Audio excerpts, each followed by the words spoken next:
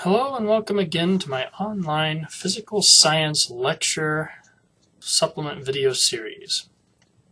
In today's video I wanted to introduce the fourth lecture which I offer in this course, which is about work and energy. The basic idea behind this lecture is that energy, mechanical energy at least, tends to be conserved within a closed system. So an object which is falling will retain the same energy at the beginning of its fall as at the end of its fall to the ground, provided that there are no outside forces in this Earth object system. As it turns out, there often is an outside force, such as friction or air resistance, which does cause the object to lose energy, and that energy ends up becoming variously things like sound waves or heat or so on, that is sort of bled into the environment. But we're kind of getting ahead of ourselves with that main idea. The way that these courses, or that this topic is usually covered in a typical course, is that first the concept of work is introduced. So work is defined in physics as the product of force times parallel distance over which that force is applied. So it's a scalar quantity, and it has units of newtons times meters, which we call joules. Mechanically, work tends to involve a force and a motion. So work is often sort of the end goal of our energy production. For example, in the US, we produce energy, we turn it into electrical energy, send that to houses, and that then ends up operating a blender, for example, or operating like a rototiller if you're out gardening, or operating a power tool, a drill, or for that matter it can operate a light bulb, which is then just transferring to a different kind of energy.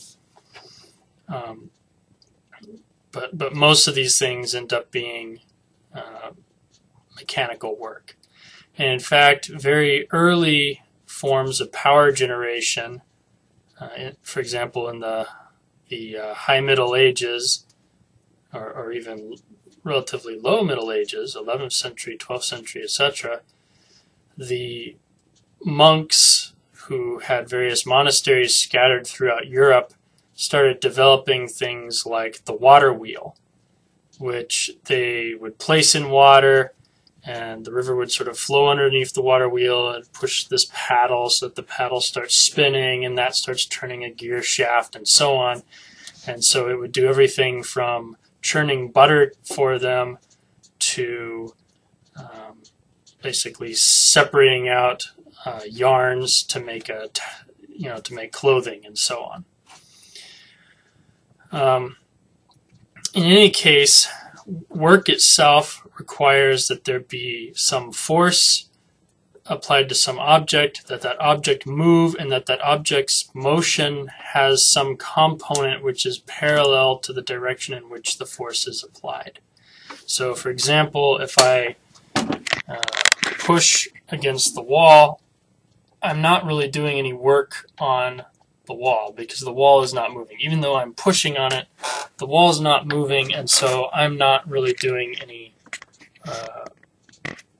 work on it. So zero work is done in that instance.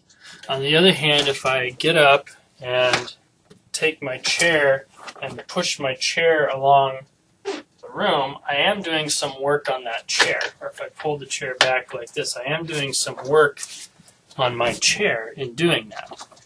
because I'm applying some force, the chair is moving some distance, and moreover, some component of that force is actually in the direction that the chair is moving.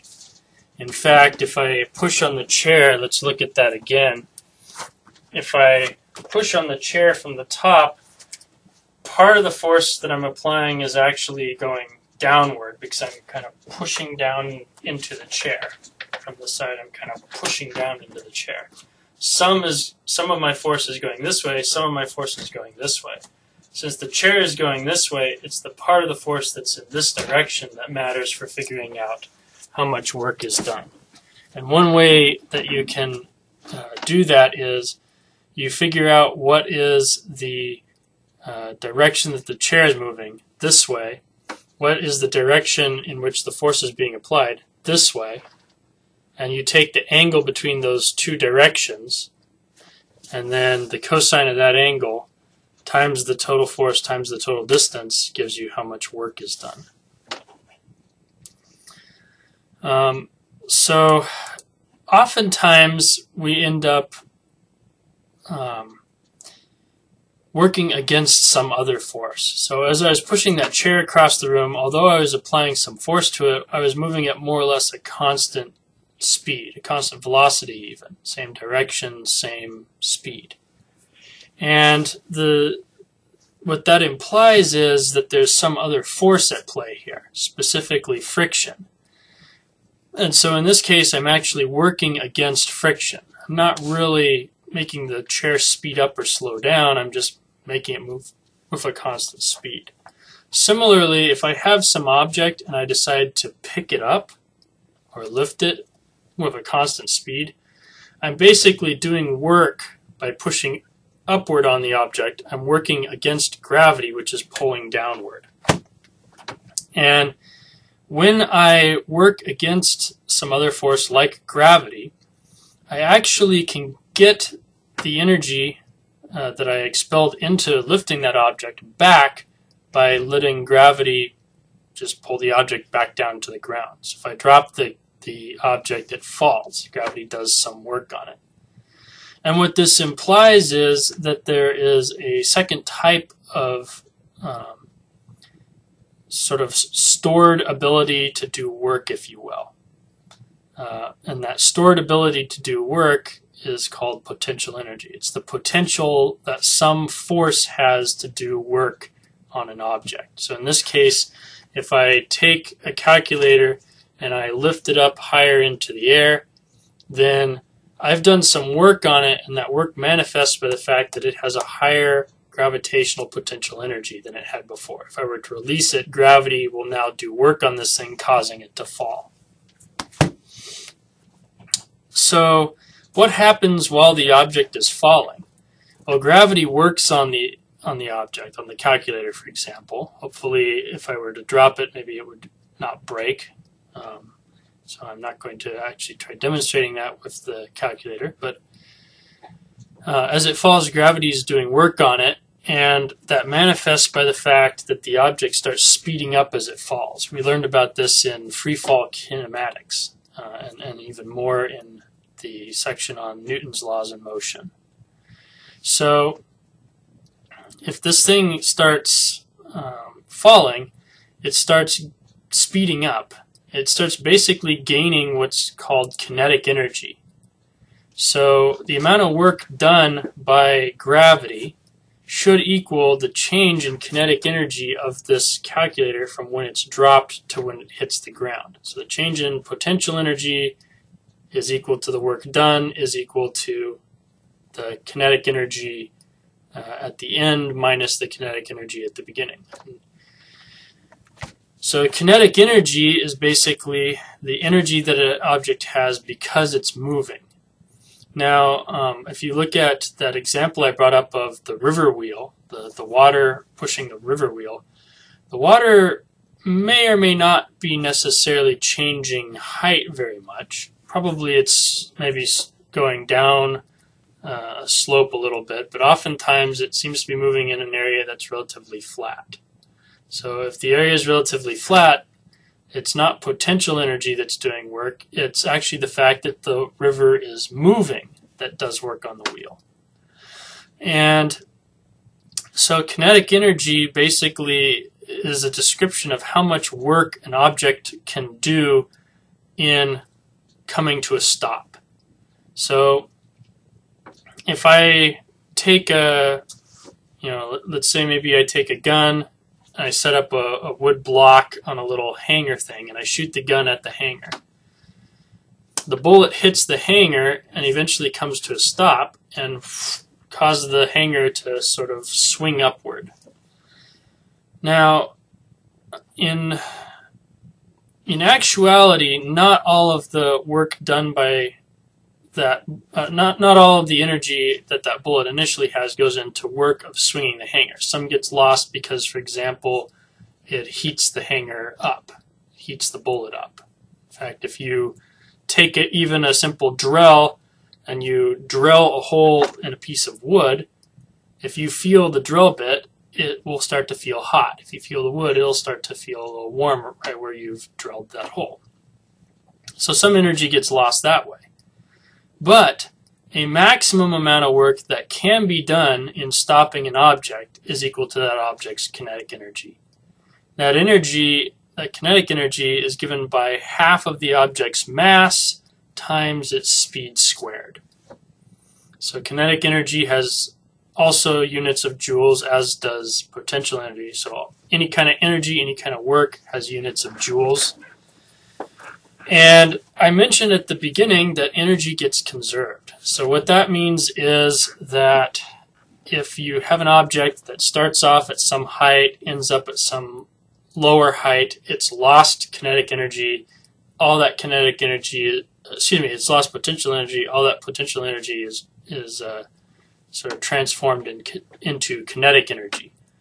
Or if it's sliding down an incline that has friction on it, maybe some of that energy is lost to work done by friction or work done against friction. In other words, that energy maybe is lost from the river because it's going into spinning the water wheel. So as far as energy goes, there's basically one other important topic to keep in mind, maybe two more. One is that potential energy is not path dependent, it's only position dependent.